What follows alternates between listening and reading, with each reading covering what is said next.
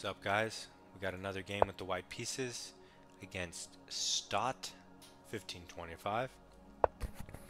We get a Caro Kann on the board. We play the advanced Caro Kann. Black plays the main line with bishop f5, and we want to harass the bishop, so we play this attacking h4 move. He responds immediately, h5, stopping our pawn advance. Now we can't trap his bishop. We'll just continue with our development and go knight f3. He closes his pawn chain with the bishop outside of it, and now he's going to play for c5. So that's fine. We have this square.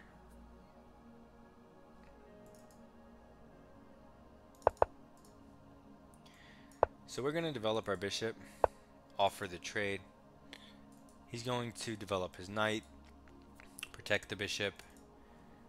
We're going to develop our bishop, pin the knight, re-threatening the bishop to double his pawn structure. And he immediately plays c5. What does this threaten? Well, maybe to break down the pawn chain. What's the drawback?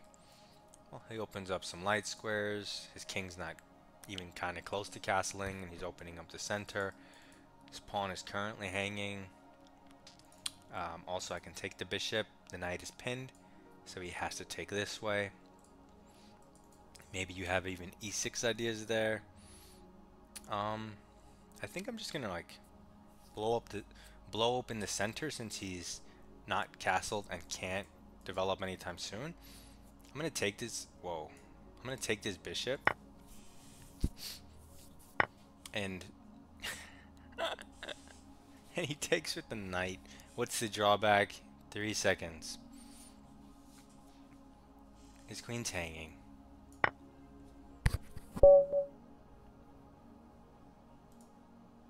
What was that?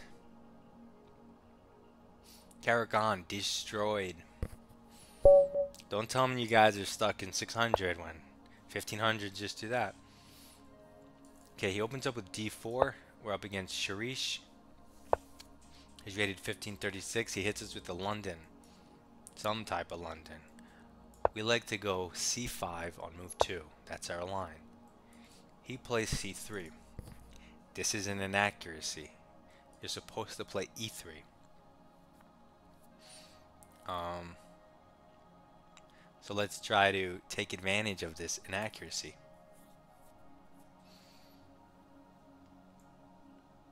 We're going to play queen b6, immediately attacking the b2 pawn.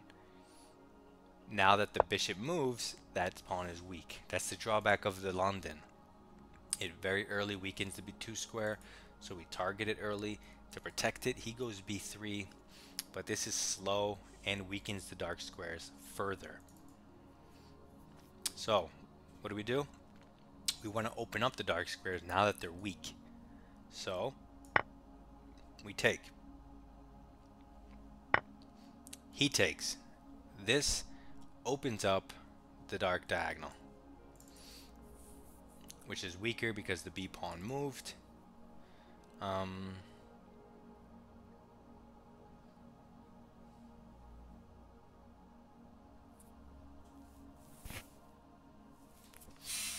Let's see. What do we want to do? Well, this pawn is currently vulnerable. Let's develop and attack the pawn. There's many traps here.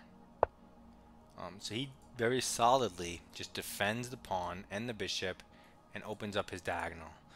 The drawback of this move is the bishop can no longer go back and the dark squares are weak, right? Right. So we're gonna go e5, which looks insane. Kind of a, backward pawn. What are we doing to our structure? But the point is we hit the bishop with tempo to open up our bishop. And when our bishop gets here, his bishop can't go back. This diagonal's weak.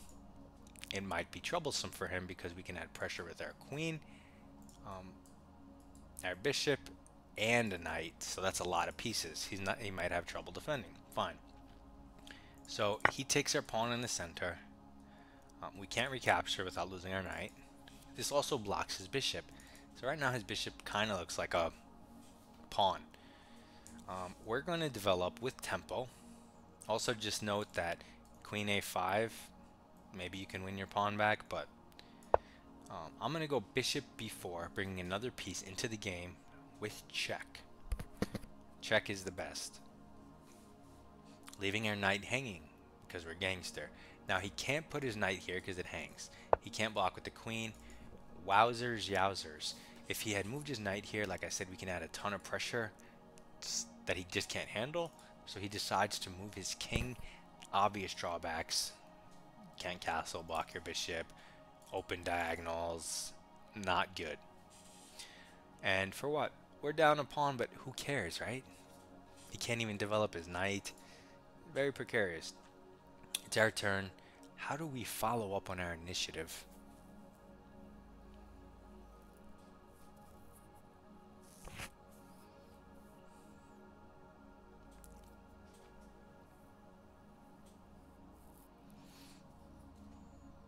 I mean, we can win our pawn back and say materials are now equal and your king is garbage. We can do that with a queen check. Or maybe not. Maybe we can't do that. Our knight's currently hanging. We can go for the dark square bishop, or we can go in here saying, try to develop your knight, I dare you. Let's do that. Let's get it out of the way, not trade pieces, because we want to attack his king. So I want to, and his bishop's not doing anything, right? It's not threatening us. For example, knight d2 is a huge blunder as a royal fork. Also now, if I go bishop c3, his rook's trapped, and if he takes our bishop, royal fork. So he moves out of the fork, moves his queen. What does this threaten? Our knight, so that's important to see. We could defend it with pawns, but after en passant, it opens up his bishop, which is the one thing I don't like. If we give this check, I don't really want to give useless checks at the moment. This check is another fork if we can somehow deflect the pawn. Options. I do want my light square, but I wish I could put it on a6. Teleport. That would be sweet. That would be sweet. Although maybe I could let him take this. What if I castle, he takes that. I go bishop c3. I win a full rook. Or in the exchange. He can't take. Oh no, what am I saying? This knight will be gone. I'm hallucinating again.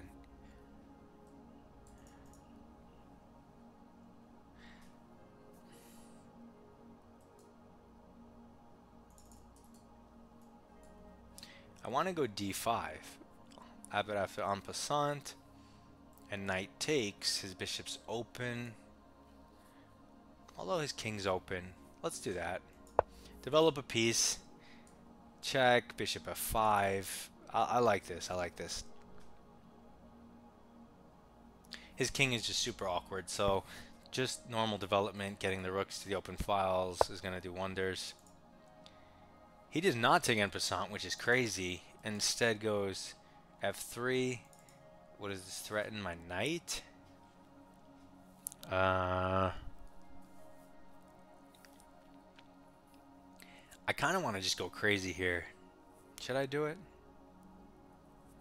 Should I do it? Yeah, my knight doesn't... I mean, you can go here. It doesn't have good squares, really. So I'm going to go g5, saying, take my knight. I'll take your bishop. He does take my knight. I will take his bishop. Look at these pawns. Now he wins another pawn, but he shouldn't be in pawn grabbing mode. He should be in I need to castle immediately mode. Now my king's weak, but what's the drawback of his move? I can take this?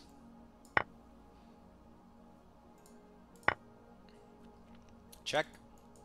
This is forced.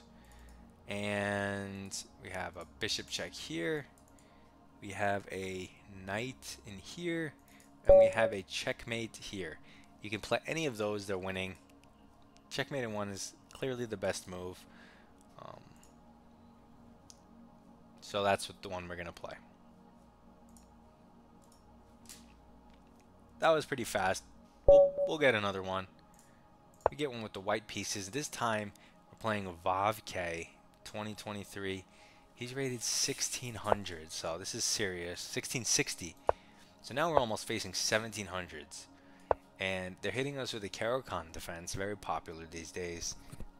Popularized by many streamers and so forth. We play the advanced Caro Kann, and he plays the main line. Bishop f5. We go h4 and try to harass this bishop if he lets us. Oftentimes they'll go h5 to stop you. But in this case, white decides to go e6. He did not ask himself, what is the threat of h4? It's surprising to me that a 1700 who plays the Caro Kann doesn't know that your bishop gets trapped in this move. Like, this is the main line. It's weird. Because now, by playing e6, he blocks the possibility of going back. And because he didn't move the h-pawn to h6 or h5, he blocked the possibility of retreat diagonal. So now our queen supports this. So we just kick it. And when he goes here, we just kick it again with the pawn. And then we hit it's trapped. So you win the game by making, imagine beating a 1700 with 7 pawn moves in a row as white to start the game.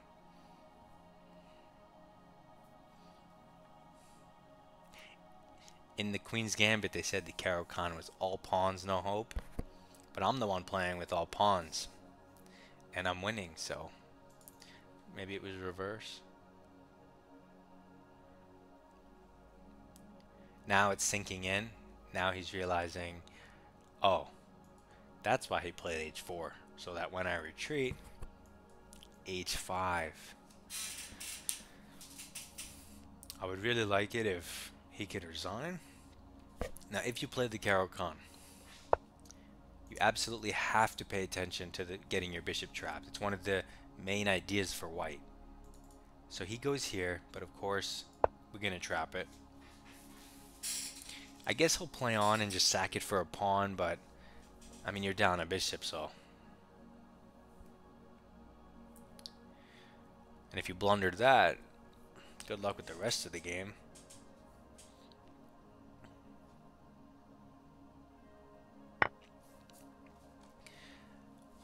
Okay, so we can take two ways. Which one's better?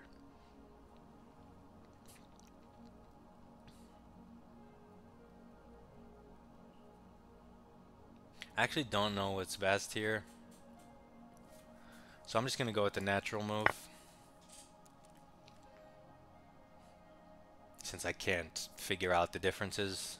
You know, if this was classical, I could put some real thought into it.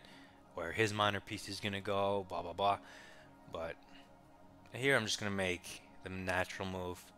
Give my knight a good square. My queen can always go wherever. He develops with this check, but this just encourages us to block with tempo.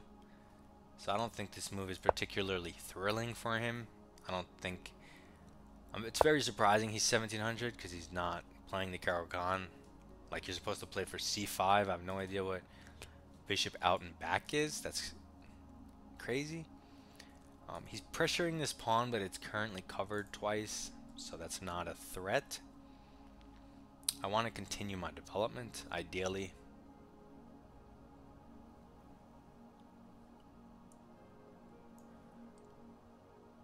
So I'm just going to develop my king's bishop to its most natural square, bishop d3. And so far, everything's looking good because I'm up a piece. You know, and when you lose a piece in like a middle game, maybe there's counterplay, the complexity. But if you lose a piece in the opening on like move 5, I get to start clean. It's like a piece up, so that's not going to work out for him. He goes f6, trying to break down our center, but he's not developed. His king's in the center, and he's down a piece. I'm just going to ignore him and continue my development. I think that's wise. So what's an active move that I have? Let's see. can develop my knight out, but where does it really want to go, you know? Hard to say.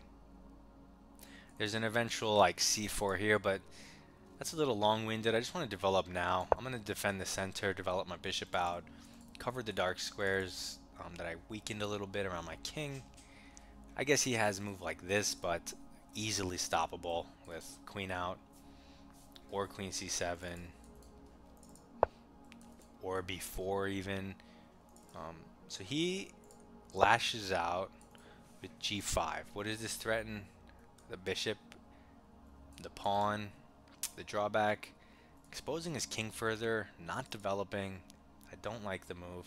And when we take, we open up our rook, and now it goes controlling a ton of squares, so we are going to take. Now our rook is much stronger than it was previously. His knight also now can't develop to any square. This pawn is not hanging. However, our central pawn has been fully released of all pawn tension and all piece tension, meaning this e5 pawn is invulnerable. It does not have to be defended, so I don't need to keep my bishop on this diagonal. So I want to retreat it to this diagonal and pressure this pawn instead.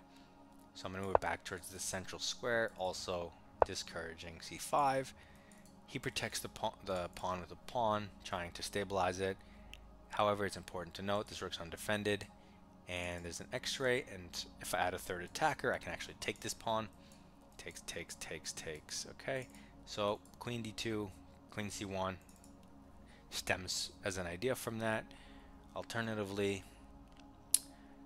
if I go here, I guess I can always try to get my knight in some other way. I'm not even sure where I want to put it, so I don't want to move it yet. Also, he moved his h-pawn. This undefends a light square. You get the check in, but it kind of, he runs. I don't see that as like something you necessarily want to encourage. So I'm going to go and create a threat. Develop, create a threat, and he'll probably want to castle queenside. I mean, it's not good to castle either way for him. So he moves his queen here. What does this threaten? Nothing. This pawn is solid as heck. It doesn't. I guess he's trying to support c5 one more time. But again, his king's in the center. I'm not sure exactly what that does. Also, it undefends this, so I'm pretty sure I can take it with a piece. This actually threatens this, so he might be inclined to take that. However, this, if he ignores me and let's say plays c5, yeah, then it's like I take, I develop him, then I take this with my rook. That's, I mean, they're both good. The thing is, I want my knight, so I don't want to sack it first, but it's more forcing. And once my bishop's here, he's kind of screwed, so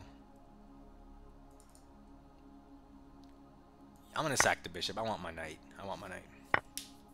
So he takes, but I take. He sees it's pinned, but now you're just down a piece, so I don't get why he pre-moved like all of that to be down a piece, like it was some sort of plan. Weird. Also, this pawn's hanging.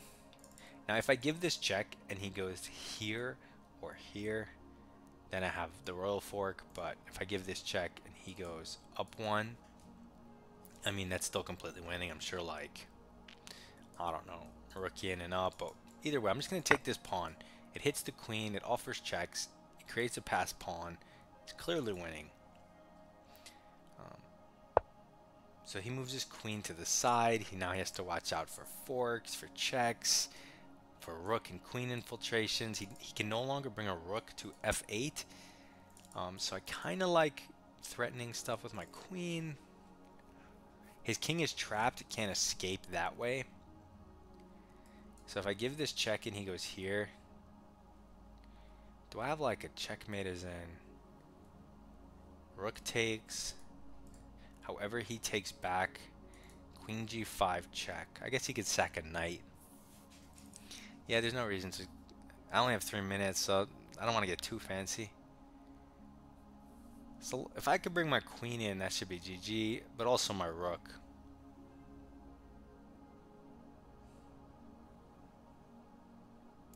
Oh well, that's miles away. I think just, I mean, the rook is natural, but I think the queen just mates. So like queen f2, king up. Is that his best move?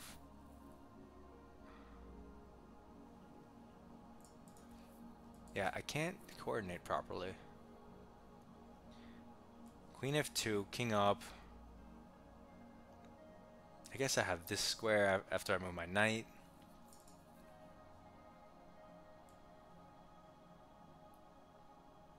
I'm going here. Queen f2. I don't care.